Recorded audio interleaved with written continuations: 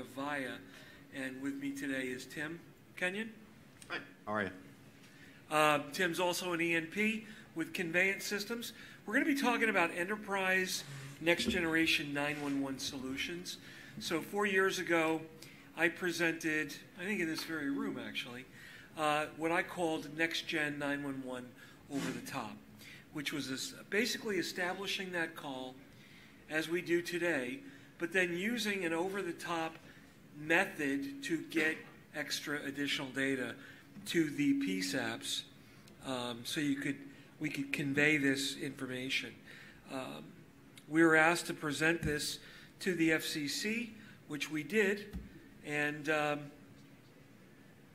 from there, Tim built the product. So I'll let you go ahead. So I guess we're talking a little bit about introductions for ourselves. I've been with Conveyant's been around since 1987, so we're going on almost 30 years of being a development company, an engineering company, and developing technologies, getting information and making that information available to everybody. And I've been fortunate enough to be with the company for 23 of those 30 years at this point. And we're very proud of the accomplishments we've had. We were a Nortel developer partner for a long time. We are now an Avaya developer partner along with quite a number of other vendors. And that includes our PC-based attendant console applications, which were very dominant in healthcare and government applications. And now we have more of a focus on our Century 911 applications and developing enterprise 911 solutions, location discovery and notification in that enterprise world. So my role really at Avaya is to manage our communications and networking feature sets to make sure that we've got public safety built into the products and the designs from the get-go. I'm very active from a legislative and regulatory perspective. I sit on the FCC Disability Advisory Committee. I sit on the APCO and NENA Standards Committees, and I also sit on very important committees, extremely important committees, like the Task Force for Optimized PSAP Architectures, one of the most important committees. Doing a lot of great work, so looking at these architectures, right, and changing really what should be out there. So the reality of the over-the-top model is that it is not a replacement, or it is a replacement of the ALI database. ALI data is going away. It's static data that was provisioned. It might be okay as a reference point, but Next-Gen 911 replaces that architecture.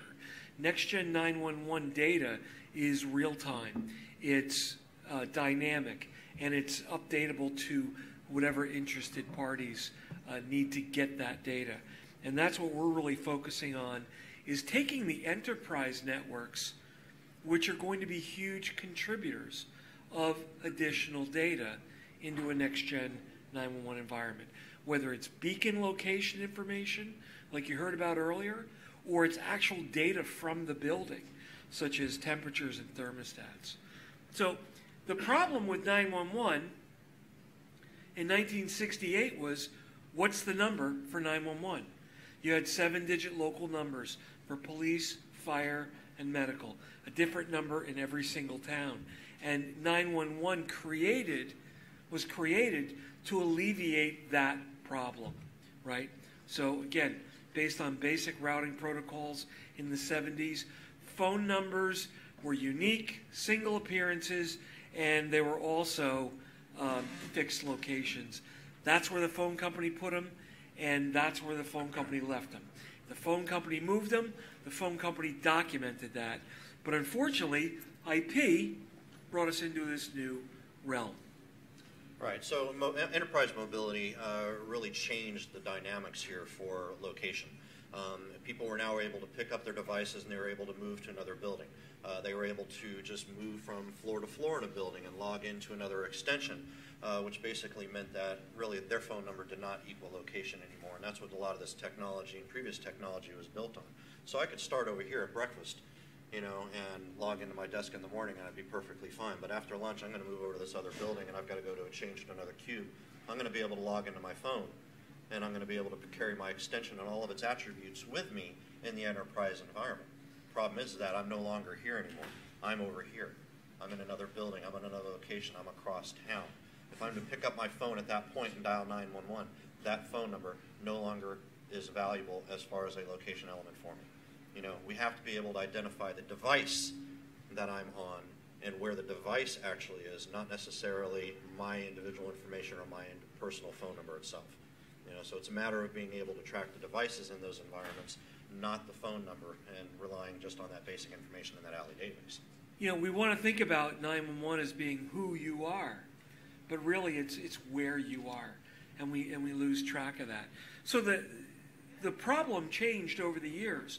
With the full deployment of IP in the corporate networks, mobility became the problem.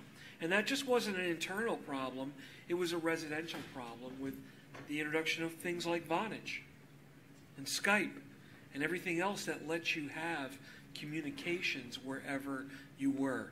Tracking that current location was always a challenge. And there were horror stories of someone in the service who was stationed in Virginia but then was, moved to Asia Pacific. A domestic dispute. The wife picked up the phone. No one changed anything. And the Virginia Police Department gets an emergency call from the Asia Pacific theater. I'm not sure there's anything anybody can do with that.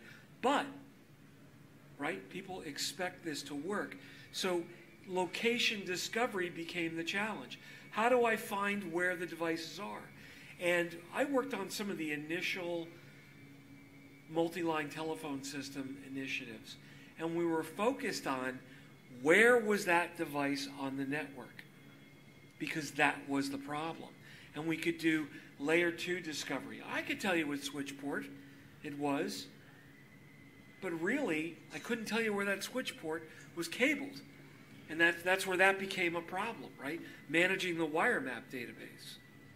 And it's really kind of interesting. You know, when you describe this to our enterprise customers, and we know we can track H323 and SIP devices down to the data switch port level. If we can properly identify where that data switch port is cabled to, then we can certainly get down to that level of granularity that some people believe you need to have. The problem comes in when Joe technician goes in that closet. Now he takes a cable here and he moves it here, and it's not properly documented. And I use this all the time, and only a few people ever laugh at the joke. But this is where I'm a big supporter of tasers, stun guns, shock collars, anything that's keeping people out of your closets and jacking with your wiring map once you've established that. Because it is hard to manage. We have some very large clients where you have 30,000 phones in a very large environment. Somebody has to go through and try to audit that and manage that wire map, and it's almost going to be impossible for them to maintain a clean database out there. It can be done, and there are methods to do this, based upon grouping ports or grouping data switches to identify a particular location. But trying to keep it that pristine to be able to map every data port to every cubicle is almost impossible for a large organization to maintain properly. It's become so labor intensive that there was a company that developed a jack that had some intelligence in the jack. And by spending $3 or $4 on a jack, sure, it was a sizable investment, but you could eliminate having to do cable records. Because now I had a trackable endpoint that didn't move or wasn't easily moved. Now again, access points, things, there's always going to be problems. But these are what people come up with. We find most customers actually do a layer 3 deployment where they look at subnet maps. Subnets are easy and free. I can break up my building into subnets. And this is one of the things that we introduced with the NENA model legislation 10 years ago when we talked about zones. Start with fire alarm zones, because there's always the argument. 10,000 square feet, 14,000 square feet, 25,000 square feet. I think Illinois is 22,500 square feet on a floor. Another state might have 14. You know what? The square footage is irrelevant. This is a very open building. I don't know. This is probably, I would guess, maybe a little more than 100,000 square feet. If you told me Herman Hall, I could probably find somebody in here in less than a minute. If this was an office building with rows of cubicles, you would never find somebody in a matter of a few minutes. So it came down to the building space and the use. A very interesting thing happened here the other day when we got here and we were setting up. You walked in, and the fire alarm was going off in the building. Where did everybody migrate to? First place everybody goes to is the fire panel. And you see that in every building. And I've been pointing this out to customers recently because some of the vendors that are out there are still trying to push, we need to know where that phone is right to the desktop level. But when you walk into any large facility these days, the first thing I'm looking for now is where's that fire panel and how's it broken out? This one here or the one in our hotel? Northeast zone, southwest zone, northeast, fourth floor. And that's what the fire department is looking for. That is what those rescuers are looking for. Let's get them down to a respectable zone that they know they're going to be able to search. Because as we find out, trying to find you down at a cubicle level, they're not going to know where that cube is. If you go down into the National Capital Region, I don't know if it's a fire code, the NCR, but you walk into almost any building, including the FCC, there is a fire panel like within 20 feet of that main entry door. And I got to imagine, because that's so consistent in commercial buildings, it's got to be part of the fire code. Or somebody's got a bug about that being that way, whether it's the building inspector or whatever. But I would imagine somewhere there's a code, because every commercial building in the NCR, that's where that panel is. So what a great response point. If you have a 911 call, you can put a very inexpensive monitor. What are there, 10 floors in the commission building? 9 floors? Whatever. It's a big building. It's a complex building. You're not getting anywhere past the first 20 feet. I've seen those guys, they're big, and they carry guns. I don't care if I know that I'm going to the 8th floor or the 7th floor. I don't even know where the cube numbers are, right? But they need to know that somebody dialed 911. They need to know that 911 is on the way to the building. And they need to know that local response is going to be required.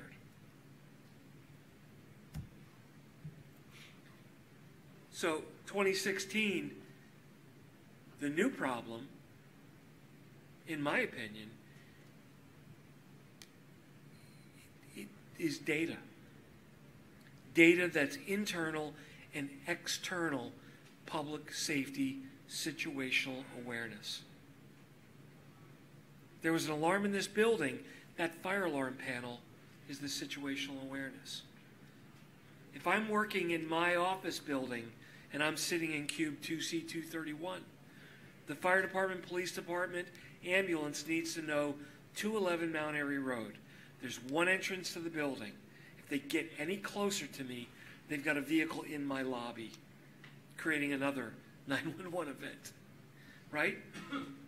But if somebody knows that I'm having an emergency, if my internal people know where that is, if my internal people can look at the additional data, that solves the situational awareness. So that brings up what we talk about as the additional data repository. And this is a functional element that's part of the next generation 911 architecture. It's an element that sits at the edge or inside the enterprise network and talks into what's known as the EZNet. Right. So the idea here is to be able to gather as much information to be able to provide the situational awareness internally to the people that are in that location, those internal first responders. We all want to know in the event of an emergency when we pick up a phone and dial 911 that I've got somebody who knows that I'm having an emerging event that needs to be addressed immediately. I want to be able to address their need immediately, because it's going to take public safety anywhere from 4 to 15 minutes to actually arrive at a location in some cases. Provide as much situational awareness as you possibly can to your internal first responders by gathering all the information that's in that enterprise environment. Let's pull in the cable map records so I know where these cables are terminated to. Let me pull in floor plans so that I can understand what the layout of the facility is. Let me pull in building information, system information, so I can see where the hot spots are in the building, which might give me a clue why somebody dialed 911 in the first place. Be able to gather all of this information and pull that into a central repository that I can now make available to all first responders. Primarily the internal first responders initially, but making sure that information is now available so that we can provide that to the public safety first responders as needed, so that they can make their incident planning process a little more refined and cleaner when they're arriving on site, as an example. The most important thing is to understand a location. the dispatchable address. And one of the best moves I've seen in the industry over the last years was the focus on dispatchable address. 3241 South Federal, that's where we are. That's what's important. If I'm downstairs in the bog, or I'm over in the cafeteria, or I'm over here, people have minutes to deal with that if they're aware of a situation. But public safety is coming to 3241. You've got time to start polling the network, to start looking at events to determine where public safety needs to go. So we need to be able to route where the call needs to go to. We've got all the capabilities in the network to understand from a dispatchable address. I don't need external help to do that. There are plenty of utilities within the network that can show me that information. So if I've got wired phones or wireless phones or virtual offices, it doesn't matter. I can walk into California, into our office. My phone number is not relevant, but the phone number assigned to the 4th floor visitor cube area will route to the Santa Clara Police. They'll know they're coming to 4655 Great America Parkway. And most importantly, the security guard in the lobby knows exactly what cubicle I'm in, and they know that public safety is going to be pulling up into the front of the building in a couple of minutes. Right? So that solves that problem. The routing is easy. It's about the awareness, the dispatchable address, getting the internal information to public safety. It's the big data, floor plans, maps, video feeds. The problem that exists is we've got an archaic 911 network that basically is not capable of carrying data. Next-gen 911 will replace that network, but the PBX can't send location data to the 911 PSAP. We're attached to this unintelligent network. So we've been trying to solve the wrong problem. We've been using anti-alley databases that were built to establish addresses, and we take a 30-character field in that database, and we put things like cube 2C231. Tom, where's cube 2C231 in my building? You don't know. Haven't a clue. Wild guess. Let's just say, where's 2C231? You've never been there. Neither is the dispatcher. Yeah. Neither has the first responder. So spending money to get this information is kind of like saying, I'm wearing blue socks. Very detailed, but very irrelevant, right? So that's what we try to do. We step around that. What most people are afraid to admit is that we've fallen into this category of the way we do 911 and the way we've done it for years. And phone numbers are how 911's routed. It's the most irrelevant piece of information in 911 today. People will say, I need to call back the device. There's current language in the National Fire Prevention Authority's 1221 document that was put in there that says I have to have a dialable phone number on every single telephone device, making my office of 1,500 phones to have 1,500 anti-alley records at $1 a month or 1,500 month-over-month OPEX. When I've got one front door, I've got security on staff with a monitor that knows exactly when and where that 911 call took place. I need one entry for that entire building. But you've got people that are in the business of selling these anti-alley databases. And in many cases, they just don't want to, as much as they hate it, and they'll say, oh, it's terrible, it's old technology, it's such a cash cow. It's a double-edged sword for really, what they're doing. So this is why enterprise deployments fail. And we see this time and time again, right? It's the mass confusion. What's needed? There's not enough legislative regulatory advice. Look how hard we had to fight for Carey's Law. For those of you not familiar with Carey's Law, 9-year-old girl in a hotel, mom's getting stabbed in the bathroom, she dials 911, fast busy, 4 times. Why? Every police car, fire truck, or ambulance she's ever seen, her grandparents, her parents, her teachers, her dare officer, everybody said, in case of an emergency, do what? Dial 911. What did that hotel need? 911. Carey's Law is about direct access to 911. Carey's Law is about on-site notification for awareness, and don't answer your own 911 calls unless you've been authorized by somebody, because you're not an emergency medical dispatcher. That bill is flying through everywhere we bring it up, state by state. We made 0 progress in 10 years with multi-line telephone system, location determination technology. That was brilliant from an architectural perspective, but it didn't really solve the problem, and it was too complex, right?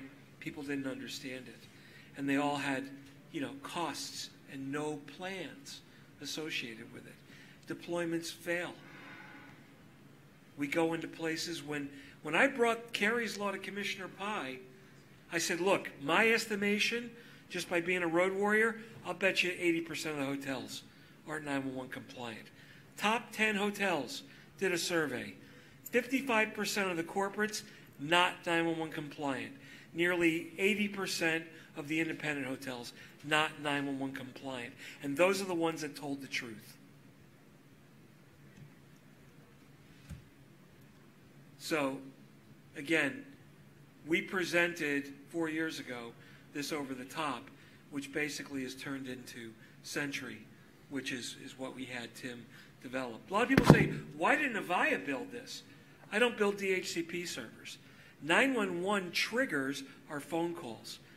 But, as you'll see, the culmination of the data does not belong in the phone system. There were some pending events that came about.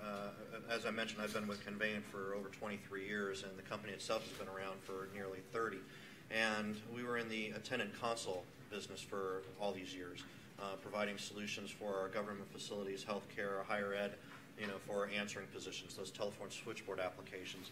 And I was continually running into situations where some of our larger federal government clients were looking for a better 911 solution. We now have SIP, we have IP phones, we have mobility, we need to be able to find where these devices are. And I was looking at the legacy vendors that had been doing this for such some time, not offering what I thought was the right solution. Now, I'm a sales guy. I was an engineer years ago, but I've moved into sales over the past 20 years. And I just saw something a little bit different that's like, there's got to be an easier way to do this. I approached Mark at that point in time. This was probably 2008-09 at that point. And I said, I might be looking to get into this 911 business a little bit because I think we can have and develop a better solution in order to be able to help these people and help these customers do their location discovery and provide that level of situational awareness that was severely lacking in this industry without costing an arm and a leg and charging so much money. And that's where the Sentry application came about. The development of providing this data over the top of the legacy 911 network and being able to push this information into the public safety answering points was something that came about based upon this conference and the conversations we had over the time and working with our customers. So we developed the Sentry solution to be able to do the location discovery, to not interfere with a call, to stay out of the call path. And we don't want to be a roadblock to getting to 911, but we wanted to be a proactive solution that was able to go out there, find the devices, be able to report the devices properly to the right people, tell the PBX where the device is so that it can outpulse the proper 10-digit caller ID or ANI or ELIN, if you will, in order to make sure that that information is presented properly to the public safety answering points. And it was about building it in a modular fashion so that the customers were not getting charged for things that they don't need, but making sure that it was enhancing the capability that they've already invested in their telephone switch environment and making it affordable in that sense. Not getting in the path of the call is huge. There are applications that are out there that vendors will say, well, forget all that stuff that you invested millions of dollars in your very large PBX system to. We want you to push it over to our little box over here, with this little PBX that we built, and we're going to do digit manipulation and send the call out. But it's introducing a point of failure in the call path that is unnecessary. It's irrelevant, it's unnecessary, it's just causing a problem, and it's making this, the solution much more expensive than what it really needed to be. Build an application, make it virtualized, make it so that people are not investing in proprietary hardware or appliances, and then help them solve the problem. Gather the information in that enterprise environment, make it available to the internal folks, make that available over the top, and eventually be able to push this through next gen to the public safety answering points directly, you know, and make it an affordable solution for everybody. So we've heard a lot today, the guys here at IIT, and we had a great discussion at lunch about indoor location technology, really cool stuff. And Carol was telling me, oh, you've got to see this stuff, it's great. And it's fantastic, wonderful technology. But my first question for Bharat was, how are you going to get that data to the PSAP? Because I'm stuck with this analog, effectively a POTS line. How do I get the data to the people that need it? And this is where I explained to him the over-the-top model. And again, this is how we produce this data today. So Carey's Law, direct access, alerting, no interception. Great. We solved the problem there. Get the 911 call to go. How do we get the data that we're going to capture? We're going to bring all this data into our ADR box, whatever data we've got on the building, but the problem still exists. How do I get this data to the PSAP? We said before the internal first responders are the critical people that need to be alerted of the additional data. So we take all this information, whatever we have, the alert, video feeds, temperatures, floor plans, material safety data sheets, whatever. I don't care what you've got, Excel spreadsheets, you name it. We give all of this information and we create a web instance internally for the internal first responders to look at all of the collected data. Then here's the magic. We take all of this data and then dynamically we publish this out into a DMZ. What's there is what I want to be there. Who can get to it is whoever I say can get to it. I don't care what you deploy from a security model. Username, login, TCP IP port and IP address filtering, whatever. Put whatever security on it that you want. Public safety can now come to me and get that data live as it's happening. But in addition, first responders can also get to that data if I allow it. And I literally could have a firefighter walk through the door with a tablet in his hand. And it wouldn't be a far stretch to develop the application that starts to talk to the access points and look at the beacons in here to get directional information. Look at information such as the floor plan or heat maps of the building. This is marketing stuff that shouldn't have been in there. But this is how we're dealing with the solution today. We're changing the game. It's not about the anti-alley database. That's a hard pill for a lot of carriers to swallow. And you can see it in the news. New York State, over the past 5 years, $1.4 billion collected in 911 fees. $1.4 billion. Of that money, 14% went to 911. 14%. Sitting on the task force at the FCC, we looked at funding diversions. Some states, it was clear in the legislation. If there's money in the next-gen budget and you need it to balance the budget, you're allowed to take it. Nobody violated any laws. Nobody did anything outside of what they were not allowed to do. Why do we have laws on the books that allow that? So when people say, how are we going to fund this? I say, well, the first thing we're going to do is lock the door, use the money for ourselves, and then figure out what we can and can't build. So I know we're running a little behind today, So we'll leave last couple minutes for any Q&A.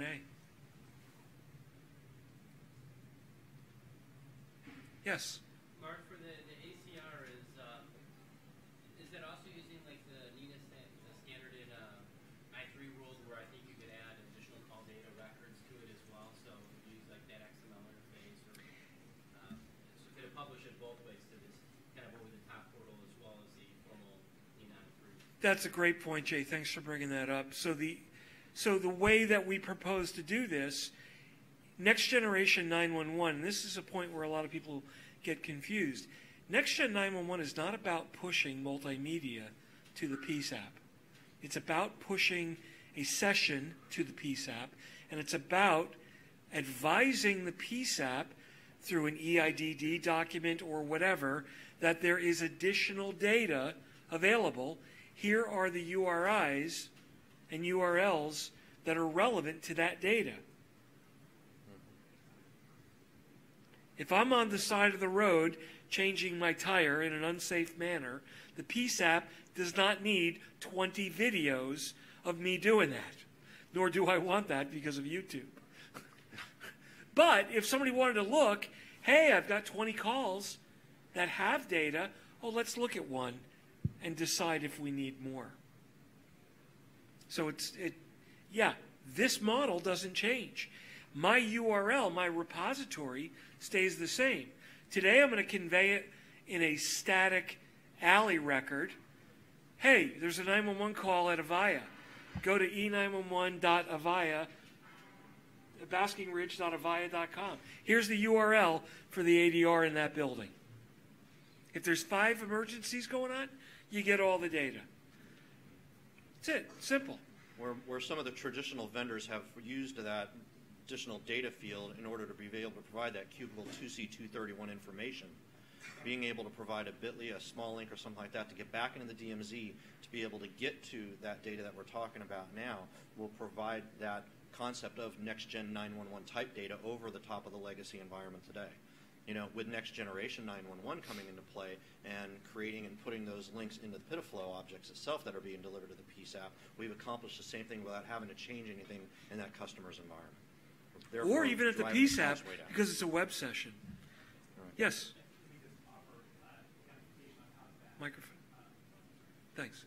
An application example of just what you talked about. I was in the San Bernardino PSAP 2 weeks ago, and that was the PSAP that responded to the shooting last December.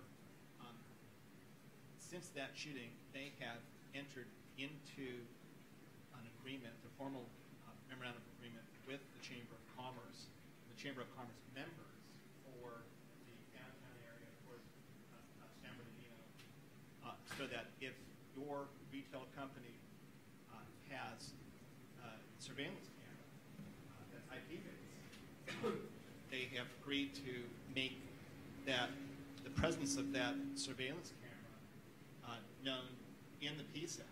Right. Now when they get a 911 call in their CAD, computer-aided dispatch, they will also see where there are video resources available that they can click on and look at a live stream of what's actually going on. A dispatcher that follows me at a Yonkers. I'll get right with you, Bill. He mentioned to me on Twitter the other day, we were talking about web access in the PSAP.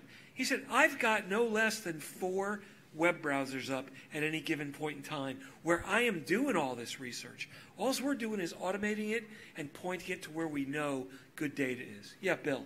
Yeah, Hey, you're on. Hey, I mean, you kind of stole my thunder a little bit, but that was the point. No, it's good. It's a good point.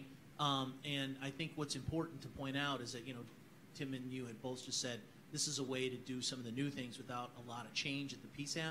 The one thing that you didn't mention, which was implied, and you kind of implied it, and Admiral Simpson kind of implied it a little bit, the one thing that you do need to be able to do some of this new over-the-top stuff is an IP connection into the PSAP, right? Yes. And so, and I think anyone in this room that's done the work or worked with this segment knows that you do have PSAPs like the one that you just talked about, but for every one of those, there's another one or two where they have this aversion where it's locked out. People may have it on an admin desk. It's not on the PSAP floor. And until we IP enable the communications in and out of the PSAPs, none of the new stuff is possible, right? So the sine qua non of all of this is this move to IP connectivity. As long as you have that analog connection that you guys talked about ad nauseum at the beginning of the presentation, you really can't do anything new or different. You're absolutely right, and you know, as the admiral will tell you, because he's a crypto guy. Don't do it. You're not going to secure it. Don't do it if you're not going to secure it. You need to do it, and you need to figure out how you're going to secure it. There you go. There you go. That's the message. And I was going to add the comment that if you're a VIA as an example, and at that particular building, you want to work with the local agency, make sure that even if they have internet access, they've whitelisted or opened up the firewall call to be able to go to sites. Exactly. Yes.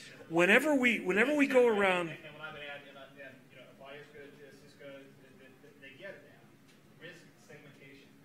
So if you're going to open up to the internet to get from these retail companies their unsecure video camera streams. Remember Henning's pitch this morning? Unsecure video streams. Don't put that in the same network environment. Cryptography isolate that from where you manage calls. Because you've got to keep calls up, right? You've got to get those voice calls to come in and not potentially corrupt that with the value-added streams. Yeah, no, that's quite all right. Yes. Maybe another comment on that. Maybe another comment on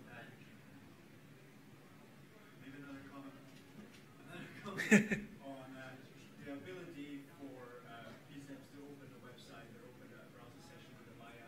We've done a lot of questions and answers and focus groups with number one PSAPs, and basically everybody has told me that they would not open the web link from an unknown source. So even if they have a web browser with open internet access, there's operational policies that instruct them not to open a bit.ly. Absolutely. You know, I mean, I got an email the other day. Dear sir, you know, we have an invoice that needs to be paid that needs your attention right away. Can you please inspect this to make sure the quantity's right and forward, you know, to your billing department? And it was a docx. I'm like, yeah, like I'm going to open that, right? You know, sure, there's going to be, you got to be careful with all that. But again, if you're going to do it, encrypt it. And you got to do it. So, Well, and it's a great point, and there are practical solutions around it, right? And one is to develop a sandbox for opening all attachments of all links in an area that doesn't put the rest of your network function at risk. So it's part of a well-designed risk segmentation architecture that says, look, I'm never going to execute for the first time in a part of my network that has any value. I'm always going to do that in an area where it fails. It fails in a part of the network. I can contain that failure, spot it, follow up on it, but still be able to take phone calls. yeah, We actually demonstrated this almost 3 years ago, I guess, when we started talking about delivering this type of information to the public safety answering points. We did this over secure networks, and we worked with Rave Mobile Safety at that time to develop an open API into my application where we could list the phone numbers, the ELINs that were going to be presented to the local PSAP, you know, with Rave Mobile Safety, who had their software already resident in the public safety answering point. So it was already vetted. And by doing so, when that call came into the public safety answering point, that ELIN was presented to the CAD system. It was identified that this was a Rave Mobile Safety listed phone number that somebody's already vetted. And they were able to then, over a secure data network, get right into my server to be able to pull this relevant data about that particular 911 call. So it was in an encrypted, safe environment that had already been vetted by the public safety answering point, and they were able to pull that data and protected it from that internal solution there. Now they had control of it in the PSAP. Now they've got it. And once they had it in control of the PSAP, then they had the option of then pushing that data out to the mobile data terminals. This is one of the things that I talk about when I'm presenting to my enterprise customers, is if I can get it from here to here, and we can get it there securely, now we can do so many more powerful things there. How would I love as a firefighter? And I come from a family of cops and firefighters. He was a cop at one point. This is what we do.